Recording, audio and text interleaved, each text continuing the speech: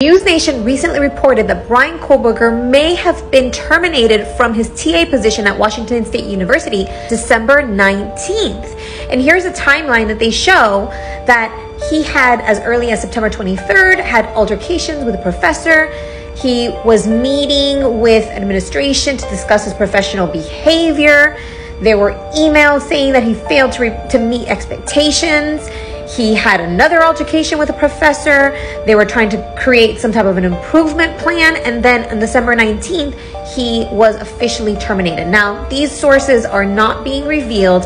You know, some of you know that I have some problems with NewsNation not revealing their sources. But I don't think that this conflicts with the investigation. So I feel like it's actually really important, because could all of these issues happening as early as September, October, November have really set him off? And there were some reports that there was some sexist behavior and maybe even grading harder the female students in his class. Maybe there was already some distinction he was making between students.